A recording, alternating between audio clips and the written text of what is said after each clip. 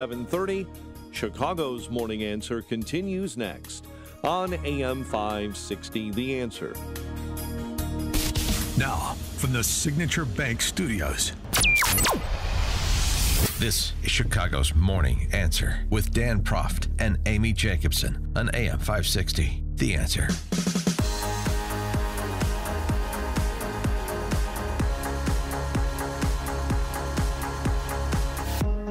Good Monday morning. Amy Jacobson here. John Anthony in for Dan Proft. Always coming on busy days. Yes, I am. So thanks for stopping. And I actually listened to your show on Saturday. Oh, it was really good. Thank you. I appreciate it. It was a good show. It was entertaining and sometimes loud. And I had to call Valon out for calling that cop a coward.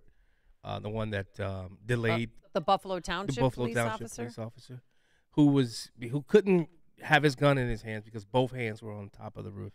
Yeah, so another officer lifted him up, and he Correct. Peered over the roof. Correct. And then he trained his weapon on him. Right. He turned his weapon on him, and then under pressure, that's when he fired off the 7 or 8 rounds right away. And unfortunately, one killed firefighter Corey Capitore, who they had a procession for him on Friday. Yeah. Which the mainstream media just did a little blurb. Did Trump attend? I know he was invited. No, he did not. He said that he'd attend the funeral. Okay. So this was just a procession through the small town. Okay. So that was a beautiful ceremony to honor him, and his daughters were there and his wife. And again, what Trump did by taking the fallen firefighter's uniform on stage at the RNC and then actually kissing his helmet. Yeah. That was beautiful. Well, they tried to make a thing out of that. It was misspelled, but that was actually the way he wore it. He spelled it when he wore it because of the number of letters that's in his name. They left off an A. They basically said that, how did Trump miss this? Well, that was his actual uniform. That was his actual. He made that decision. Correct. So I'm glad you brought that up. But now with this big, announcement, earth-shattering news that Joe Biden is stepping down, the Democrats want to badly change the subject of the assassination attempt from Donald Trump to them, to regroup and to, recharge the Democratic Party. But there's some questions that still need to be answered. Yeah. Who was behind the hit? What did the media know? Who in Congress knew? What is the FBI covering up? And why was the security so light for a presidential candidate, especially the Republican nominee, knowing how many people have a vitriol reaction to President Trump? Yeah. How many people, I'm sorry, let me got to turn it down. Oh, yeah. Okay. I don't hear the feedback anymore now. That's pretty good. Thank you. And in case you're watching, as it relates to that day, when did they put on the schedule Jill Biden had an event and Kamala had an event, right? Or there were 2 other events for the Secret Service to be spread out. When did Trump's event get on the calendar, and when did they add the other 2 additional? Because when you're stretched thin, why stretch yourself even thinner by not having enough people? Well, according to Dan Bongino, there was only 3 Secret Service members there. That's it, 3. Wow. And the rest were Homeland Security because Secret Service now falls underneath Homeland Security. Yeah, right, exactly. It's insane, I'm telling you. With more on this, let's welcome back to the program. What do I have? Steve Bucci. He's our regular on Monday mornings. He served America for 3 decades as an Army Special Forces officer and top Pentagon official. He's a visiting fellow in the Heritage Foundation's Allison Center for Foreign Policy Studies. Good morning, Steve. How are you? Good morning, Amy. Thank you for having me back again. It's good to be here. Yeah, so anything new on what you're hearing on any Secret Service agents, possibly the director losing their job over this assassination attempt? No. We haven't even heard any, words of correction in her direction. This was a massive screw-up. And I have to tell you, I am not a conspiracy theory guy. I've worked in the federal government long enough to always look first to incompetence before I go to conspiracy because it's much more common attribute in these kind of complex situations.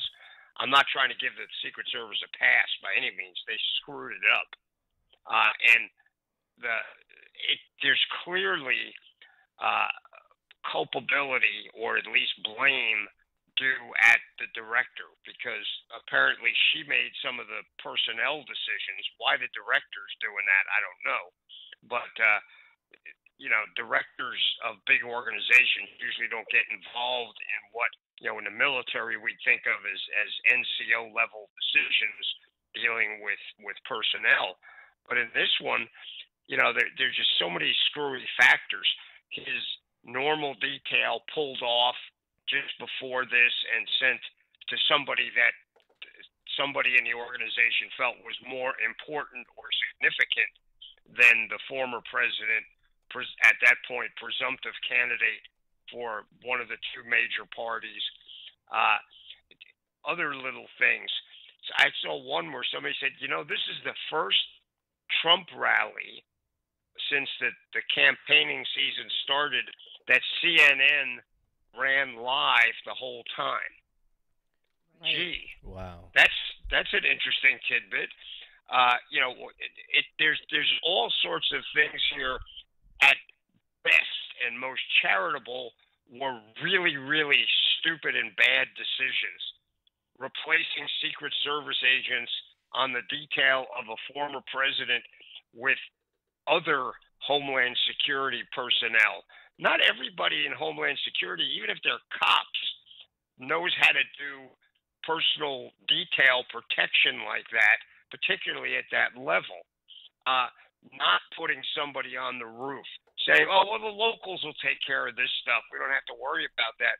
Look, I've been involved in lots of national security special events, as this one had been designated. That means the Secret Service owns it. They're responsible, and they can ask for anything from anybody else, and they get it. The military, local police, state-level police. For them to say, well, we didn't have enough people, or we didn't have the right people, all they had to do was ask, and they'd have gotten them.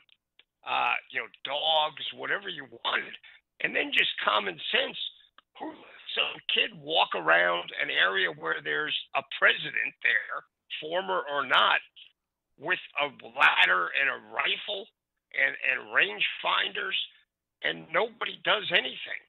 Well, they proved that he didn't have a ladder. He did purchase a ladder, but he did not bring it to the event because he didn't need it, because he just hopped on top of an air conditioning unit and then jumped onto the roof. But we learned over the weekend that this kid, well, he's 20, but he flew a drone over the area to scope it out.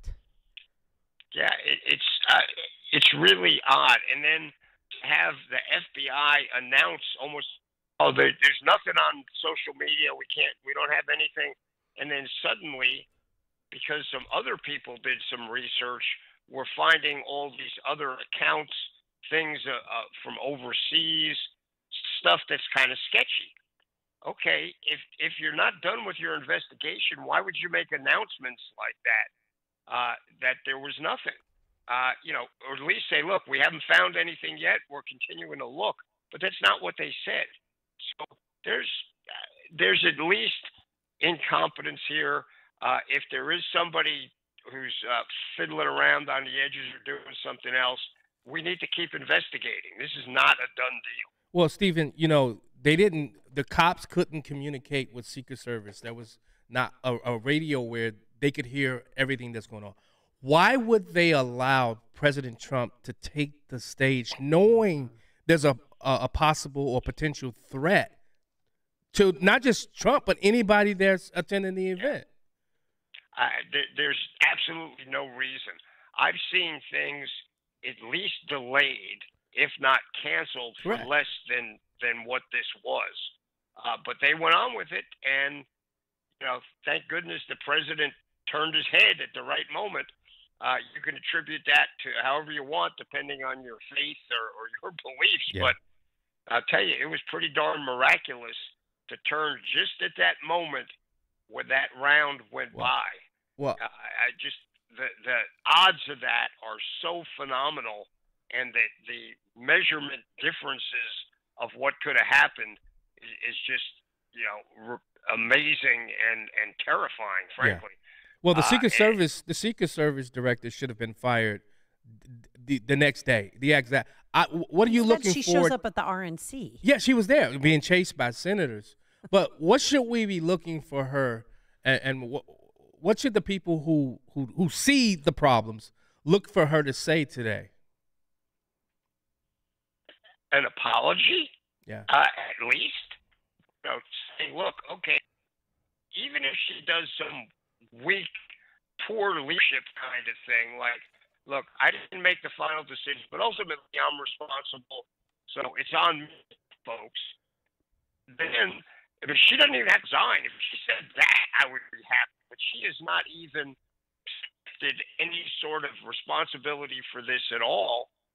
Secretary Mayorkas, who we know has sort of odd judgments since he faced the border, has been closed for a couple of years, says, oh, she's doing wonderful. No, of course we've got to keep her. Okay, dude, you used to work for ICE.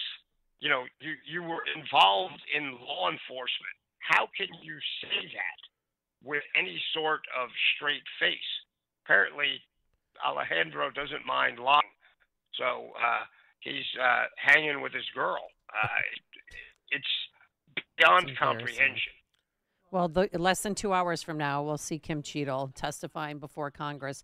So I have a friend who used to work for the Secret Service, and they have confirmed with me that Trump's been trying to get additional security for 2 years. And guess what they said?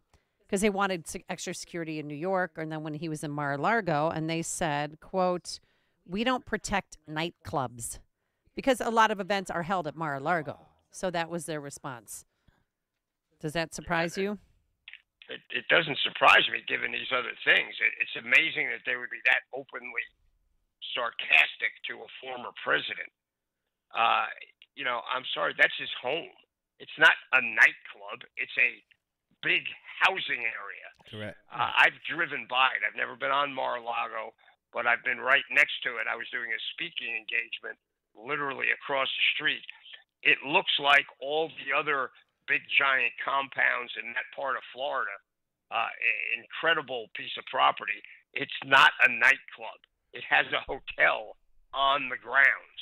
That's different than that sort of thing. And that attitude and snark back to a former president should never be allowed. Whoever said that should have been fired for disrespect and inappropriate and unprofessional behavior. Yeah. Stephen, they talked about the snipers being on a slope roof. They didn't want them on there. Well, if you see the picture of the snipers who took them out, aren't they on a slope roof as well? They are. Apparently, some of the stuff I read said those were actually Pennsylvania State Police snipers or local guys. They were not Secret Service related. So maybe they have different rules. Maybe they got stickier shoes. I don't know. But I got to tell you, that other roof doesn't have much of a slope to it. It's way less than a normal house roof slope that roofers go on all the time. Or homeowners go up to clear branches off. Look, the Secret Service's snipers don't need a bed to lie on to do their job. They're good quality law enforcement officers, and to diss them by saying, "Oh no, we couldn't let them up there because it'd be unsafe for them." So what are they, 6? They're grown men, grown police officers, or I guess they could be women too.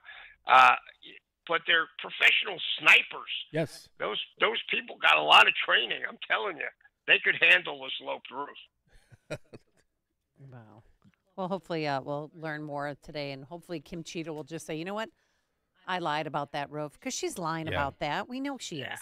Yeah. She'd just make up anything that sounds good just to keep her job. Well, she'll be under oath today. Oh, yeah. Well, that doesn't mean anything. Well, that's true. Mayorkas said the border was secure when he was under oath. That's true. Yeah. So, all right, Stephen Bucci, thank you so much for joining us. And you can follow him on Twitter at @sbucci, Bucci. As always, it's a pleasure. Thank you so much for making us part of your morning. Thanks for having me. It's always great to be on the show. And he joined us on our turnkey.pro answer line. The more you listen, the more you'll know. This is Chicago's Morning Answer. On AM 560. The Answer. The doctor's office that mixed up your files has your Social Security number. The power company that mistakenly cut your service has your payment info and last 3 addresses. Your info is in endless places that could accidentally expose your info to identity theft. That's why LifeLock monitors millions of data points every second. If your identity's stolen, they'll fix it guaranteed or your money back. Save up to 40% your first year with promo code CLAY at LifeLock.com. Terms apply. Hey, you've heard me say that cell phone service with Pure Talk is half the cost of Verizon, AT&T, and T-Mobile. $20 a month, you get unlimited talk and text, plenty of data, and you think, okay, Hannity, what's the catch? Well, there isn't one. Just